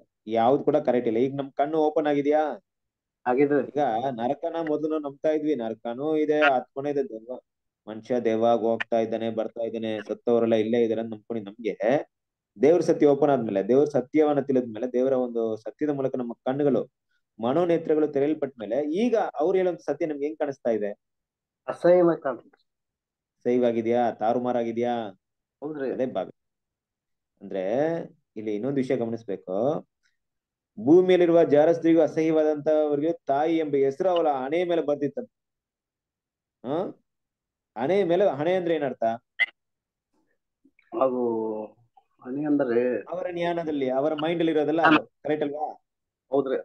ಅದನ್ನ ಯಾರು ಓದ್ತಾರ ಇಲ್ಲಿ? ಯಾರು ಓದಕ್ಕಾಗುತ್ತೆ ಇದನ್ನ? ಇವತ್ತು ಈ ಹೆಸರನ್ನ ನೋಡ್ರಿ, ಅದಕ್ಕೆ ಏನಂತ ಗೂಢಾರ್ಥ ಉಳ್ಳ ಹೆಸರು ಅಂತ ಬರ್ದಿದ್ದಾರೆ. ಗೂಢಾರ್ಥ ಅಂದ್ರೆ ಏನು? ಯಾರು ಓದಕ್ಕಾಗಲ್ಲ, ಕೆಲವ್ರು ಮಾತ್ರ ಓದಕ್ಕಾಗುತ್ತೆ. ಹಿಡ್ಡನ್ನ. ಇವತ್ತು ಆ ಹೆಸರನ್ನ ಯಾರು ಓದ್ತಾ ಇರೋದು? ನಾವೇ. ನಮ್ಗೆ ಗೊತ್ತಾಯ್ತಾ ಹೆಸರು? ಅವ್ರಿಗೋಗಿ ಹೇಳಿದ್ರೆ ಗೊತ್ತಾಗುತ್ತಾ? ಅವ್ರಿಗೋಗಿ ಹೇಳಿದ್ರೆ ಒಪ್ಕೊಳ್ತಾರ? ಒಪ್ಪೋದಿಲ್ರಿ. ನೋಡ್ರಿ, ನಿಮ್ಮ ಹಣೆ ಮೇಲೆ ಈ ತರ ಬರ್ದಿದ್ರೆ ಅಷ್ಟೇ ನಮ್ಗೆ ಹೇಳ್ತಾರೆ ನೀವೇ ಆಂಟಿ ಕ್ರೈಸ್ಟ್ ಅನ್ಬಿಡ್ತಾರೆ. ಕರೆಕ್ಟ್ ಅಲ್ವಾ? ಬಟ್ ಆಂಟಿ ಕ್ರೈಸ್ಟ್ ಅನ್ನೋದು ಯಾರು ನಿಜವಾಗ್ಲು? ಅವರೇ ಅಲ್ವಾ? ಹೌದ್ರಿ. ಅದನ್ನ ಹೇಳಿದ್ರೆ ಅವ್ರು ಒಪ್ಕೊಳ್ಳಲ್ಲ. ಆದ್ರೆ ನಮಗೆ ಕಾಣಿಸ್ತಾ ಇದೆ. ನಮ್ಗೆ ಹೆಂಗ್ ಕಾಣಿಸ್ತು? ಅವ್ರ ಹಣೆಯಲ್ಲಿರುವಂತದ್ದು ಅಂದ್ರೆ ಅವ್ರ ಜ್ಞಾನವನ್ನ ನಾವು ನೋಡಿದಾಗ ಅದು ಅಸಹ್ಯ. ನೋಡ್ರಿ, ಈ ಮಾತು ನಮ್ಮ ಜ್ಞಾನಕ್ಕೆ ಕರೆಕ್ಟ್ ಆಗಿ ಕಾಣಿಸ್ತು, ನಮ್ಮ ಮನೆ ಹತ್ರದಲ್ಲಿ ಕರೆಕ್ಟ್ ಆಗಿ ಕಾಣಿಸ್ತಾ ಇದೆ. ಅವ್ರು ಮಾಡ್ತಾ ಇರುವಂತ ಬೋಧನೆ ಸುಳ್ಳು, ಅವರು ಲೋಕದ ಜೊತೆಗೆ ಸಂಪರ್ಕ ಇಟ್ಕೊಂಡಿದ್ದಾರೆ. ಆದ್ರಿಂದ ಈ ಹೆಸರು ಅವ್ರಿಗೆ ಸೂಕ್ತವಾಗುತ್ತೆ. ಏನಪ್ಪಾ ಅಂದ್ರೆ ಭೂಮಿಯಲ್ಲಿರುವ ಜಾರ ಸ್ತ್ರೀಯರಿಗೂ ಅಸಹ್ಯವಾದ ಕಾರ್ಯಗಳಿಗೂ ತಾಯಿ ಅಂತ ಹೆಸರು ಅವ್ರಿಗೆ ಸೂಟಬಲ್ ಆಗುತ್ತೆ ಅಂತ ನಮ್ಮ ಜ್ಞಾನಕ್ಕೆ ಗೊತ್ತಾಗಿದ್ದು ದೇವರ ವಾಕ್ಯದ ಮೂಲಕ, ದೇವರ ಪವಿತ್ರಾತ್ಮ ಮೂಲಕ ಅಲ್ವಾ? ಹೌದ್ರಿ. ಸರಿ, ಈಗ ವಿಷಯ ಏನಪ್ಪಾ ಅಂದ್ರೆ ನಮ್ಮ ಜ್ಞಾನಕ್ಕೆ ಅದು ಗೊತ್ತಾಯ್ತು. ನಮ್ಮ ಜ್ಞಾನಕ್ಕೆ ಅದು ಗೊತ್ತಾದ್ಮೇಲೆ ನಾವು ಯಾವುದು ಅಸಹ್ಯ ಅನ್ಕೊಂಡಿದೀವೋ, ಯಾವುದು ದೇವರಿಗೆ ಅಸಹ್ಯ ಅನ್ಕೊಂಡಿದ್ದು ನಮ್ಮ ಒಂದು ನಾಲೆಜ್ಗೆ ಕಂಪ್ಲೀಟ್ ಆಗಿ ಬಂದಿದೆ. ಈಗ ನಮ್ಮ ಜೀವನದಲ್ಲಿ, ನಮ್ಮ ಲೈಫ್ ಅಲ್ಲಿ ಅಂತಹದೇ ಕಾರ್ಯಗಳು ಮಾಡೋದಕ್ಕೆ ಸಾಧ್ಯತೆ ಇದೆಯಾ ಬೈಬಲ್ ಸ್ಟೂಡೆಂಟ್ಸ್ ಅಂದ್ರೆ ದೇವ್ರ ಮಕ್ಳಾದ್ಮೇಲೆ? ಮಾಡಕ್ ಚಾನ್ಸ್ ಇಲ್ಲ ರೀ ಬ್ರದರ್. ಅದು ಅಸಹ್ಯವಾಗಿ ಕಾಣ್ತೈತ್ರಿ ಬ್ರದರ್. ಅವ್ ಮಾಡ್ಬೇಕಂದ್ರ ಅದ ಮಾಡಕ್ ಆಗಂಗಿಲ್ಲ ರೀ.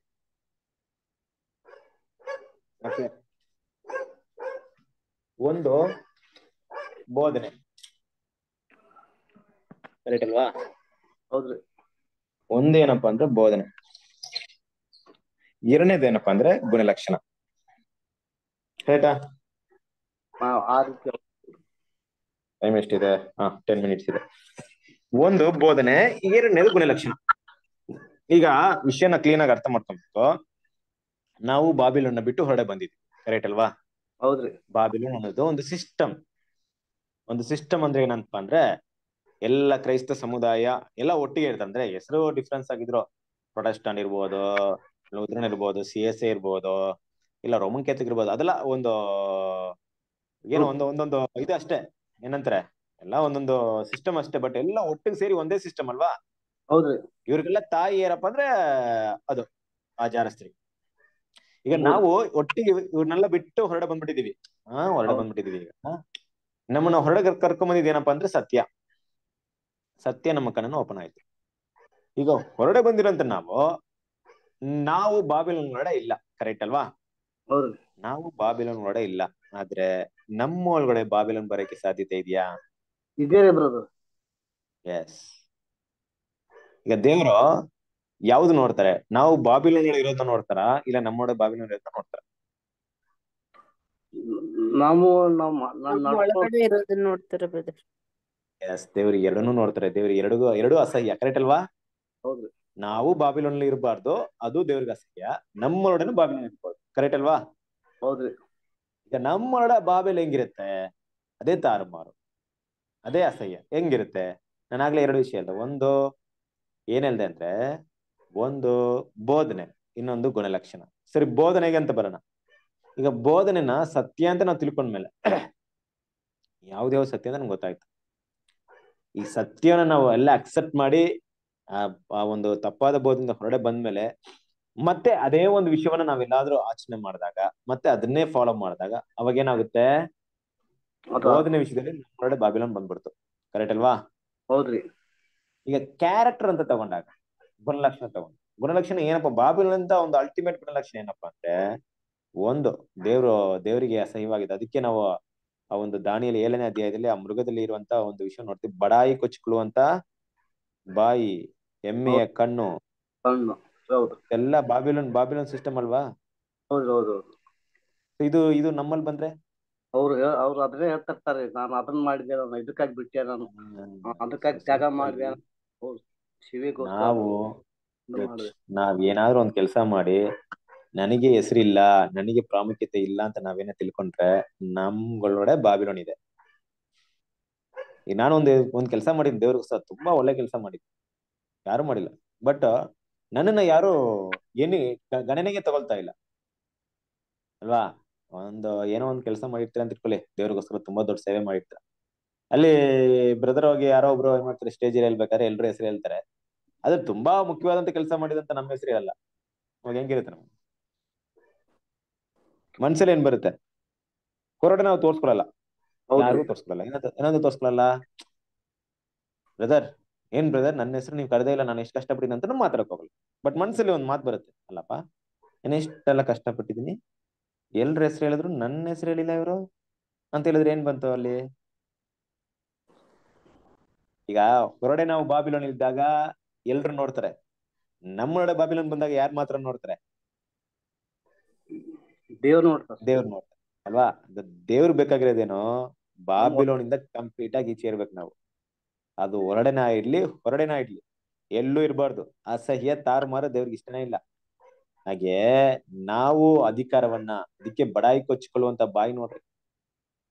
ನಾನು ಏನಂತ ಹೆಸರಿತ್ತು ಅವ್ರಿಗೆ, ನಾನು ರೆವರೆಂಡ್, ಬಿಷಪ್, ಮತ್ತೆ ಪೋಪ್, ನಾನೇ ಹೆಡ್, ನಾನೇ ದೊಡ್ಡವನು ಅಲ್ವಾ? ವಿಕಾರಿಯಸ್ ಪಿಲ್ಲಿಡೈ ಅಂತ ಹೆಸರಿಟ್ಕೊಂಡಿದ್ದು, ದೇವರ ಪ್ರತಿನಿಧಿಯಾಗಿದ್ದೀನಿ ಅಂತ ಹೆಸರೆಲ್ಲ ಏನಕ್ಕೆ ಪಡ್ಕೊಂಡ್ರು ಅವ್ರು? ರೆವರೆಂಡ್ ಇರ್ತದ ಹೆಸರು ಏನಕ್ಕೆ? ಹೆಮ್ಮೆ, ನಾನ್ ದೊಡ್ಡವನಾಗಿರ್ಬೇಕಂತ ಆಸೆ, ಅಭಿಲಾಷೆ, ಸಭೆಯಲ್ಲಿ ಪ್ರಾಮುಖ್ಯತೆ ಒಂದು ಸ್ಥಳವನ್ನ ಹೊಂದ್ಬೇಕಂತ ಆಸೆ. ಅದೇ ಗುಣಗಳು ನಮ್ಮಲ್ಲಿ ಇಲ್ಲಿ ಇಲ್ಲ ಬಿಡ್ರಿ. ಬೈಬಲ್ ಸ್ಟೂಡೆಂಟ್ಸ್ ಅಲ್ಲಿ ಚಾನ್ಸೇ ಇಲ್ಲ. ಬೈಬಲ್ ಸಿಸ್ಟಮೇ ಇಲ್ಲ ಆತರ, ಎಲ್ಲ ಬ್ರದರ್ಸ್, ಕರೆಕ್ಟ್ ಅಲ್ವಾ?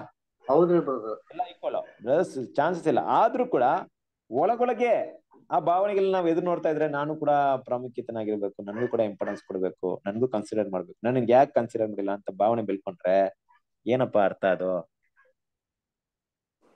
ನಾವು ಅಲ್ವಾ? ಅದ್ರಾಗ ಸಾಧಾರಣ ನಮ್ಮೊಳಗಡೆ ಬಾಬೇಲೋನ್ ಇದೆ, ಬಾಬೇಲ್ ಇದೆ. ಬಾಬೇಲ್ ಇರೋದು ಯಾವ ಸಹೋದರರಿಗೂ ಗೊತ್ತಾಗಲ್ಲ. ನನ್ನೊಳಗಡೆ ಬಾಬೇಲ್ ಇದ್ರೆ ನಿಮ್ಗೆ ಯಾರಿಗೂ ಗೊತ್ತಾಗಲ್ಲ. ಯಾರು ಗೊತ್ತಾಗುತ್ತೆ? ದೇವ್ರಿಗೆ ದೇವ್ರಿಗೆ ಗೊತ್ತಾಗ. ಗೊತ್ತಾಗುತ್ತೆ. ಸೊ ದೇವ್ರು ಏನ್ ಮಾಡ್ತಾರೆ? ನನ್ನ ಯಾವ ರೀತಿ ನೋಡ್ತಾರೆ? ಅಸಹ್ಯ, ಕರೆಕ್ಟ್ ಅಲ್ವಾ? ಹೌದು. ಅಂತ ಗುಣಗಳು ದೇವರಿಗೆ ಅಸಹ್ಯವಾಗ್ಬಿಡುತ್ತೆ. ಅಂದ್ರೆ ನಾನೇ ಅಸಹ್ಯವಾಗ್ಬಿಡ್ತೀನಿ. ಸೊ ಗುಣದಲ್ಲೂ ಬಾಬಿಲೋನ್ ಇರಬಾರ್ದು, ಬೋಧನೆಯಲ್ಲೂ ಬಾಬಿಲೋನ್ ಇರಬಾರ್ದು, ಕರೆಕ್ಟ್ ಅಲ್ವಾ? ಹೌದು. ನಾವು ಕಲ್ತಿರೋಂತ ಸತ್ಯವನ್ನ ಯಾವುದೇ ಕಾರಣಕ್ಕೆ ಬಿಟ್ಟು ಮತ್ತೆ ಯಾವ್ದು ನಾಯಿ ಬೇಡ ಅಂತ ಅದು ಮಾಡಿದ್ವಿ ಅದನ್ನ ಬಿಟ್ಟು ಅದನ್ನ ಮತ್ತೆ ಇದ್ ಮಾಡಂತ ಕೆಲ್ಸಕ್ಕೆ ಹೋಗ್ಬಾರ್ದು ದೇವ್ರ ಮಕ್ಕಳು. ಹೌದು. ಅದು ಗುಣದಲ್ಲಿ ಇರ್ಬೇಕು, ಮತ್ತೆ ಡಾಕ್ಟ್ರಿನಲ್ಲಿ ಇರ್ಬೇಕು, ಮತ್ತೆ ಗುಣನೂ ಕೂಡ ದೇವರು ಅದನ್ನೇ ನೋಡ್ತಾರೆ. ಇನ್ನು ಹೆಚ್ಚಾಗಿ ಇನ್ನೊಂದು ವಿಷಯ ಏನಪ್ಪಾ ಅಂದ್ರೆ, ಜಾರಸ್ತ್ರೀ ಅಂತ ಹೆಸರಿಟ್ಟಿದೆ. ಜಾರಸ್ತ್ರೀ ಅಂತ ಬಾಬಿಲ್ಗೆ ಏನ್ ಹೆಸರಿದೆ? ಜಾರಸ್ತ್ರೀ. ಜಾರಸ್ತ್ರೀ ಅಂದ್ರೆ ಏನು? ಏನಕ್ಕೆ ದೇವರು? ಅವ್ರಂತೂ ಮಾಂಸಿಕವಾದ ರೀತಿಯಲ್ಲಿ ಮಾತಾಡ್ತಿಲ್ಲ, ದೇವ್ರು ಸಿಂಬಾಲಿಕ್ ಲ್ಯಾಂಗ್ವೇಜ್ ಅಲ್ಲಿ ಮಾತಾಡಿದ್ದಾರೆ. ಜಾರಸ್ತ್ರೀ ಅಂದ್ರೆ ಸಿಂಪಲ್. ಜಾರಸ್ತ್ರೀ ಅಂದ್ರೆ ನೋಡಿ, ಒಂದು ಸ್ತ್ರೀನ ಒಂದು ಪುರುಷನಿಗೆ ನಿಶ್ಚಯ ಮಾಡಿದ್ಮೇಲೆ ಅವನಿಗೆ ಆ ಪುರುಷನಿಗೆ ಆ ಸ್ತ್ರೀ, ಸ್ತ್ರೀಗೆ ಪುರುಷ ಅಷ್ಟೇ. ಇವ್ರಿಗೆ ಅವರು, ಅವ್ರಿಗೆ ಇವ್ರು. ಇವ್ರನ್ನ ಬಿಟ್ಟು ಬೇರೆ ಯಾರನ್ನ ಸ್ತ್ರೀ ನೋಡಿದ್ರು ಜಾರತ್ವ ಮಾಡಿದ್ದಾರೆ. ಆ ಪುರುಷ ಬೇರೆಯವ್ರು ಮಾಡಿದ್ರು ಏನ್ ಮಾಡಿದ್ದಾರೆ? ಜಾರತ್ವ ಮಾಡಿದ್ದಾರೆ. ಪ್ರಪಂಚದಲ್ಲಿ ಇದೆ ತಾನೇ ನಿಜ. ಸೊ ಹೌದ್ರಿ ದೇವ್ರ ವಿಷಯದಾಗ ನಮಗೆ ನಿಶ್ಚಯ ಮಾಡಲ್ಪಟ್ಟವ್ರು ಯಾರು? ಬ್ರದರ್. ಕರ್ತನಾದ ಯೇಸು ಕ್ರಿಸ್ತನು ಅಲ್ವಾ? ಶುದ್ಧ ಕನ್ನಿಕೆಯಾಗಿ ಮಾತಾಡ್ತಾರಲ್ವಾ 2 ಕೊರಿಂಥರ್ 11ನೇ ವಾಕ್ಯದಲ್ಲಿ, ನಿಮ್ಮನ್ನ ಶುದ್ಧ ಕನ್ನಿಕೆ ಕ್ರಿಸ್ತನ ಎಂಬ ಒಬ್ಬನೇ ಪುರುಷನಿಗೆ ಒಪ್ಪಿಸಿಕೊಟ್ಟಿದ್ದೇನೆ ಅಂತ ಅಪೊಸ್ತಲ ಪೌಲು. ಹಾಗೆ ನಾವು ಕ್ರಿಸ್ತನಿಗೋಸ್ಕರ ನಾವು ನಮ್ಮನ್ನ ಫಿಕ್ಸ್ ಮಾಡಿದನ್ನ ಅವ್ರ ಮೊದಲಿಂಗತೆಯಾಗಿ ನಾವು ಕರೆಯಲ್ಪಟ್ಟಿದ್ವಿ. ಅಂದ್ರೆ ನಮ್ಮ ಆಸೆ, ನಮ್ಮ ಆಕಾಂಕ್ಷೆ ಎಲ್ಲ ಯಾರ ಮೇಲೆ ಇರ್ಬೇಕು? ನಮ್ಮ ಗಂಡನ ಮೇಲೆ ಇರ್ಬೇಕು, ನಮ್ಮ ಮೊದಲಿಂಗಿನ ಮೇಲೆ ಇರ್ಬೇಕು, ಕರೆಕ್ಟ್ ಅಲ್ವಾ? ನಾವ್ ಯಾರು ಮದ್ವೆ ಮಾಡ್ಕೊಳಕ್ ಹೋಗ್ತಾ ಇದೀವೋ ಅವ್ರು ಮುಖ್ಯವಾಗಿ ನಮ್ಗೆ ಬೇಕಾಗಿರೋದು. ಆದ್ರೆ ಅದನ್ ಬಿಟ್ಟು ಅವ್ರ ಜೊತೆಗೆ ನಾವು ಇದಕ್ಕಿಂತ ಮುಂಚಿತವಾಗಿ ಲೋಕ ಜೊತೆಗೆ ಸಂಪರ್ಕ ಇಟ್ಕೊಂಡು, ಲೋಕದ ವಿಷಯಗಳಿಗೆ ಸಂಪರ್ಕ ಇಟ್ಕೊಂಡು ಅಲ್ವಾ ಇದ್ದಾಗ ಏನಾಗುತ್ತೆ? ಅದೇ ಜಾರಸ್ತ್ರೀ. ಇದೇ ಒಂದ್ ಸಿಸ್ಟಮ್ ಯಾರು ಮಾಡ್ತಾರದು? ಬಾಬಿಲೋನ್ ಸಿಸ್ಟಮ್, ಕರೆಕ್ಟ್ ಅಲ್ವಾ? ಲೋಕದಲ್ಲಿ ಎಲ್ಲ ಒಂದು ವಿಷಯ ಬೇಕು ಅಂತ ಅವರ ಆಸೆ. ಲೋಕಕ್ಕೂ ದೇವ್ರಿಗೂ ತುಂಬಾ ಹಾಗೆ ಇದೆ. ಇದು ನಮ್ಮಲ್ಲಿ ಬಂದ್ರು ನಾವೇನಾಗಿರ್ತೀವಿ? ದೇವ್ರ ದೃಷ್ಟಿಯಲ್ಲಿ ಜಾರಸ್ತ್ರೀ ರೂಪದಲ್ಲಿ ಇರ್ತೀವಿ, ಬಾಬೇಲು ಆಗಿರ್ತೀವಿ. ಅಂದ್ರೆ ಏನಪ್ಪಾ ಅಂದ್ರೆ, ನಾವು ಮುಖ್ಯವಾಗಿ ಬಾಬೇಲ್ನ ಕೈ ತೋರ್ಸುವಂತ ನಾವು ನಮ್ಮನ್ನ ಸ್ವಲ್ಪ ಪರಿಶೋಧನೆ ಮಾಡ್ಬೇಕು. ಹೊರಗಡೆ ನಾವು ಬಿಟ್ಟು ಬಂದಿದ್ರು ಕೂಡ ಒಳಗಡೆ ಎಲ್ಲಾದ್ರೂ ಬಾಬೇಲ್ ಇದೆಯಾ ಅಂತ. ಸೊ ಹಾಗೇನಾದ್ರೂ ಒಂದು ವಿಷಯ ಇದ್ರೆ ಖಂಡಿತ ದೇವ್ರಿಗೆ ನಾವು ಅಸಹ್ಯವಾಗಿರ್ತೀವಿ. ಆದ್ರಿಂದ 2 ವಿಷಯಗಳು ತುಂಬಾ ಇಂಪಾರ್ಟೆಂಟ್. ಒಂದು ಬೋಧನೆ ಇರ್ಬೋದು, ಇನ್ನೊಂದು ಗುಣಗಳಿರ್ಬೋದು. ಬಾಬೇಲಿರುವಂತ ಮುಖ್ಯವಾದ ವಿಷಯ ಏನಪ್ಪಾ ಅಂದ್ರೆ, ಈ ಲೋಕ ಜೊತೆಗೆ ಸಂಬಂಧ ಇಟ್ಕೊಳ್ಳೋಕೆ ಕಾರಣ ಏನ್ ಗೊತ್ತಾ? ಒಂದು ಅಧಿಕಾರ, ಇನ್ನೊಂದು ಹಣ. ಅಧಿಕಾರ, ಒಳ್ಳೆ ಹೆಸರು, ಗೌರವ ಪಡಿಬೇಕು, ಸಮುದಾಯದಲ್ಲಿ ಒಳ್ಳೆ ಒಂದು ಸ್ಥಾನವನ್ನ ಪಡಿಬೇಕು. ಮತ್ತೆ ಐಶ್ವರ್ಯ, ಹಣ. ಬಾಬೇಲಲ್ಲಿ ಹಣಕ್ಕೆ ಕಡಿಮೆ ಐತೇನಾದ್ರು? ಇಲ್ಲ ರೀ. ವ್ಯಾಟಿಕನ್ ಸಿಟಿಗೆ ಹಣಕ್ಕೆ ಕಡಿಮೆ ಇದೆಯಾ? ಅದಕ್ಕೆ ಬ್ರದರ್ ಒಬ್ರು ಹೇಳಿದ್ರು ಏನಂತ, ಯೇಸು ಕ್ರಿಸ್ತನು ದನದ ಕೊಟ್ಟಿಗೆಯಲ್ಲಿ ಅವರು ಆ ಒಂದು ಸ್ಥಳದಲ್ಲಿ ಅವರು ಜನಿಸ್ಬೇಕಾದ್ರೆ ಆತ ಪರಿಸ್ಥಿತಿಯಲ್ಲಿ ಜನಿಸಿ ಅವ್ರು ಮರಣ ಹೊಂದ್ಬೇಕಾದ್ರೆ ಶಿಲ್ಬೆಲ್ ಮರಣ ಹೊಂದ್ರು. ಆದ್ರೆ ಆತನ ಹಿಂಬಾಲಿಸುವವರು ಹೆಂಗಿದ್ರೆ ಇವತ್ತು? ಏನ್ ಕೋಟ್ಯಾಧಿಪತಿಗಳಾಗಿದ್ದಾರೆ. ಅದು ಹಿಂಬಾಲಿಸುವುದಾ? ಅಲ್ವಾ? ದೇವ್ರ ಮಕ್ಳು ಏನಪ್ಪಾ ಅಂದ್ರೆ, ನಮ್ಗೆ ಇಲ್ಲಿ ಕೋಟಿ ಇರ್ಬೋದು, ಇಲ್ಲ ಅಂತಲ್ಲ ನಾನು, ಅದಕ್ಕೋಸ್ಕರ ಯಾರು ಇಲ್ಲ ಅಂತಲ್ಲ, ಇದ್ರೂನು ನಮ್ಮ ಮನಸ್ಸು ಮತ್ತೆ ಯೋಚನೆಗಳು ಅದ್ರ ಮೇಲೆ ಇಲ್ಲ. ದೇವ್ರ ಮಕ್ಳು ಸಾಯೋದ್ರೊಳಗೆ ಏನ್ ಮಾಡ್ತಾರೆ? ನಮ್ಮ ರಸಲ್ ಬರೋದ್ ಹತ್ರ ಎಲ್ಲ ದೇವ್ರ ಮಕ್ಳಿಗೋಸ್ಕರ, ದೇವ್ರ ಸೇವೆಗೋಸ್ಕರ ಕೊಡೋರು ಇದ್ದಾರೆ. 2 ಕೂಡ ಏನಾಗುತ್ತೆ ಅಂದ್ರೆ ಬಾಬಿಲೋನ್ ಸಿಸ್ಟಮ್ ಆಗುತ್ತೆ. ದೇವ್ರ ಮಕ್ಳಾಗಿ ನಾವು ಇಂಥ ಒಂದು ವಿಷಯಗಳನ್ನ ಇಟ್ಕೊಂಡಾಗ ಅದು ಬಾಬಿಲೋನ್ ಸಿಸ್ಟಮ್ ಆಗುತ್ತೆ ಅಲ್ವಾ? ಅದನ್ನ ಹೇಳ್ತಿರೋದೇನಂದ್ರೆ, ನಾವು ಮನಸ್ಸಲ್ಲೇ ಅದನ್ನ ಯಾವಾಗ್ಲೂ ಇಷ್ಟಪಡ್ಬಾರ್ದು, ಕರೆಕ್ಟ್ ಅಲ್ವಾ? ಹೌದು. ಯಾರೋ ನಿಮ್ಮನ್ನ ಬಂದ್ಬಿಟ್ಟು ತುಂಬಾ ನಿಮ್ಗೆ ರೆಸ್ಪೆಕ್ಟ್ ಕೊಡ್ತಾರೆ, ತುಂಬಾ ಮೇಲಿನ ಸ್ಥಾನ ಇರ್ತಾರೆ ಅಂತ ಇಟ್ಕೊಳ್ಳಿ.